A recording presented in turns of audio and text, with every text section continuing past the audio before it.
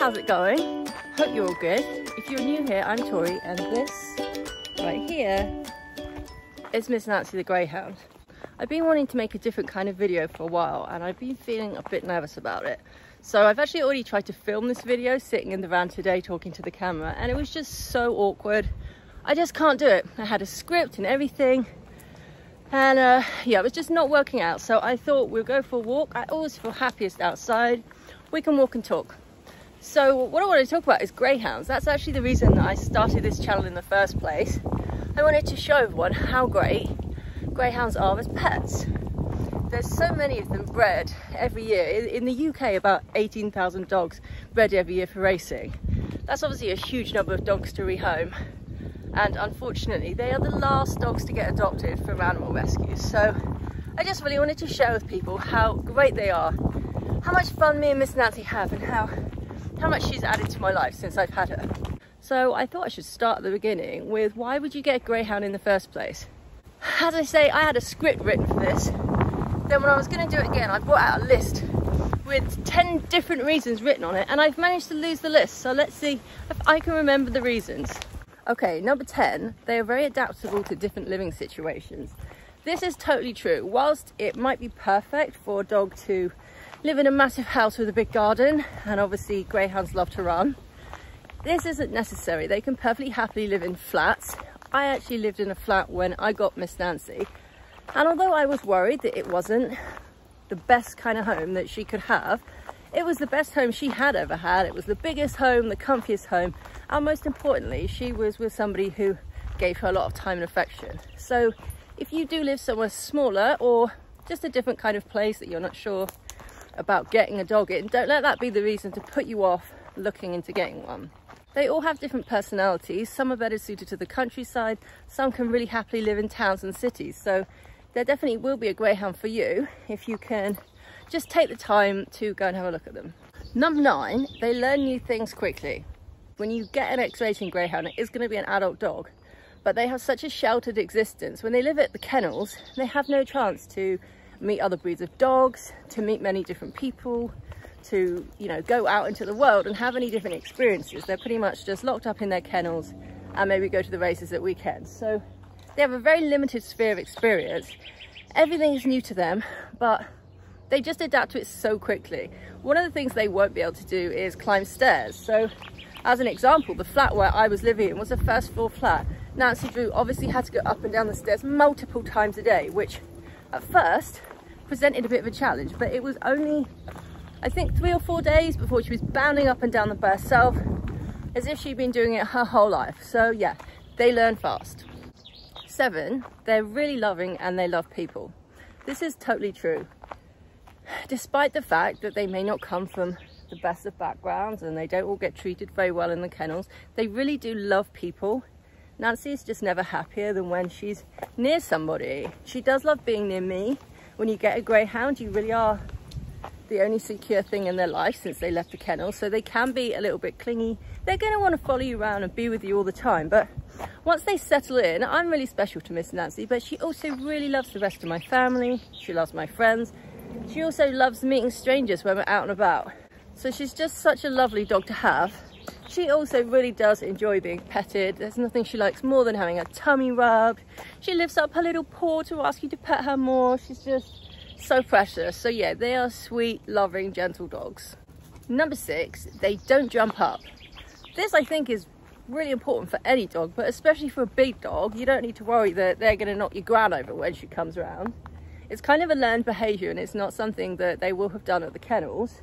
So just all the greyhounds I know, they don't jump up. They really are gentle giants who tend to just stand there being very reserved. So if you don't want to have muddy paw prints all over your trousers or lots of threads pulled in all your clothes, and you want to be able to take your dog out without being constantly embarrassed that it's running up to strangers and jumping on them, a greyhound could definitely be a good dog for you. Number 5, I think we're on 5. They don't shed very much. I'm not going to say they don't shed at all, because all animals shed, including Nancy.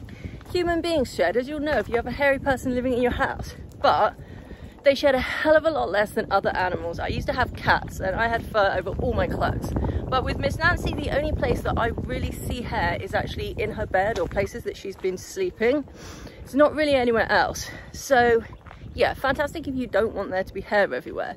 The one caveat to that is that when they first come back, they will have a really big molt. This is them losing their kennel coat that they have to survive in the kennels, which are usually really cold and outdoors. So they are going to lose a lot of hair at first.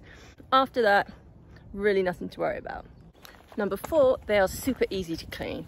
Again, this partially comes down to them having that really short coat and without the underfur. So if they do get muddy, just wait for it to dry, get your brush out, and you can just brush it straight off. It's super easy. You're not going to need to bath them all the time. I'd probably give Miss Nancy a bath like once every 6 months. She probably doesn't even need it, but I did it last time because her skin was a bit dry and she had a special shampoo. But yeah, you're not going to need to worry about constantly taking this dog to the groomers or having to bathe them or any of these things. Great. Now, I'm not sure if this is number 4 or number 3, but while we're on the subject of fur, greyhounds don't smell really doggy. I've sometimes walked into other people's houses and basically gagged at the overwhelming smell of dog that was lurking everywhere. I've never noticed that with a greyhound. I mean, not only do they not smell, they actually smell really good. When it comes to Miss Nancy, I have had this confirmed by several independent witnesses. She smells great. So if you don't really like odor wet dog, greyhound definitely could be the dog for you. Number 3, they're used to being handled. This means that it's generally a lot easier to do things to them. They will be used to being handled by their trainers and by the vet at the racing kennels. So Miss Nancy is so good at letting me do things to her. If she has to go to the vet and have something done to her, she doesn't love it, but she just lets them get on with it. And it's the same for me at home. So I'm able to try and brush her teeth, to groom her, to clean her ears, to give her medication, to apply medication if I need to do that. And she's just so stoic about it. She usually just puts her head down and just sort of stands there until it's over. And yeah, I mean, I generally end up feeling pretty bad about it in the end, but it does make it a lot easier. I'm not sure if I'm just super lucky with her, but she also takes any medication that I give her, either by itself or maybe with a bit of peanut butter on to make it a bit more tasty. She's just such a good girl. I also sometimes have to put a pair of shorts on her to stop her gnawing on her butt. And she just lets me do it. And when they're on, she just wanders around like she's not even wearing them. It's so adorable. I'm not sure if this is number 2 or number 1, but either or, greyhounds are very quiet dogs. I mean it. They really don't bark. So if, like me, you don't particularly enjoy the cacophony of dogs barking constantly, definitely consider getting a greyhound. I actually wasn't even sure if Nancy Drew could bark for a couple of months. She definitely can. It's just not something that she does all the time. They aren't generally barky dogs. So she only really barks if maybe she sees a cat and gets super excited. She might have a little bit of a bark, but otherwise very quiet. And again, this just makes it so much nicer to take her out. I'll happily take her to any pubs, cafes, shops, anywhere with other people, and I don't need to worry that she's going to be making a pain of herself, constantly barking like a lot of other dogs that you see. She is just such a good girl, and I'm pretty much always just so proud of her behavior. Honestly, she just lies down on her mat, she's quiet, she's good. Oh yeah, absolutely dreamy. I'm not sure if we've got to number 1 or if we're into the bonuses, but let's go with number 1. You've heard it before, greyhounds sleep a lot. Yes, they really do sleep a lot. I think it's true that they probably do sleep up to 20 hours a day. And I mean, it's just fantastic. I've been working at home for a couple of years, so Nancy Drew just lies down in her bed or on the sofa next to me and lets me get on with my work. It's such nice company for me not being by myself, but she's not constantly pestering me for attention. It's just amazing. So yeah, if you want a dog that can chill out and let you get on with what you need to get on with when you're at home, greyhound, good dog for you. Here's maybe another bonus. Greyhounds don't really need that much exercise. I also don't know any greyhounds that enjoy walking in the rain. So if you don't want to be out for 2 hours a day, come rain, come thunder with your dog, a greyhound is a really perfect choice. They definitely do need exercise. They need stimulation, they need fresh air, they need the chance to go outside and sniff things. All right, Miss Nancy, having the chance to sniff things. But yeah, depending on the weather, I probably walk Nancy for about 1.5 hours a day. It really depends. We walk more in the winter She gets too hot in the summer, in which case we sometimes just do like a couple of shorter walks. As long as they have the opportunity to run around. If you have a big garden, they can run around there, that's fantastic. But if not, when we started out, I used to hire a private field for an hour a week for Miss Nancy to just have the chance to run around. That's plenty. One of the things you will find if you get a greyhound and start walking them off the lead, they don't always want to run around. That was one of the big surprises to me. Sometimes she just really wants to plod. So as long as they have the chance, like once a week, to blow off a bit of steam, you're fine. I think this was supposed to be number 9, but I'm pretty sure this was the last one that I thought of. Greyhounds are good at walking on the lead.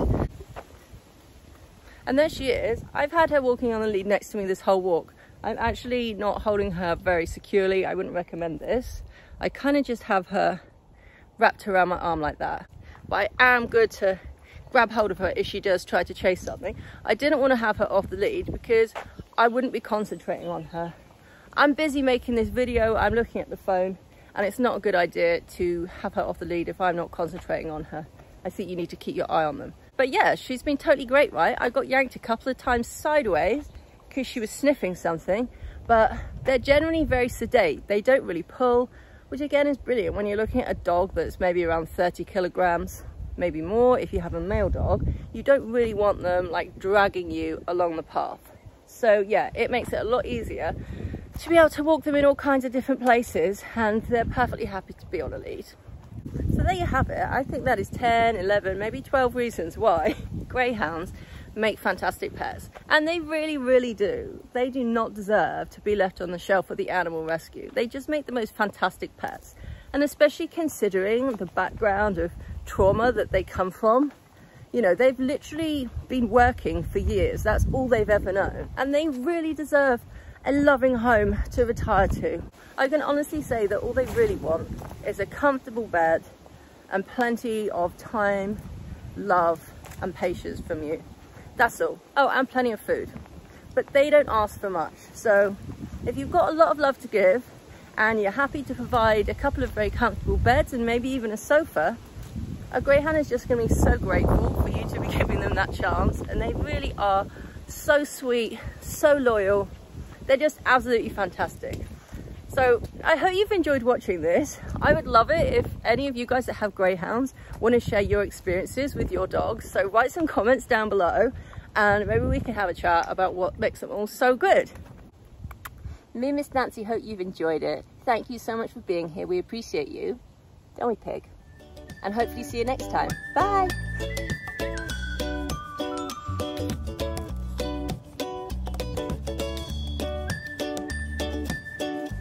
I'm just going to add a teeny tiny little disclaimer that I shouldn't even have to film, but obviously this is all based on my experience. I can't guarantee that your greyhound would be exactly the same as Nancy Drew, but I do feel like these are characteristics that do apply to most greyhounds and definitely to the greyhounds that I have met.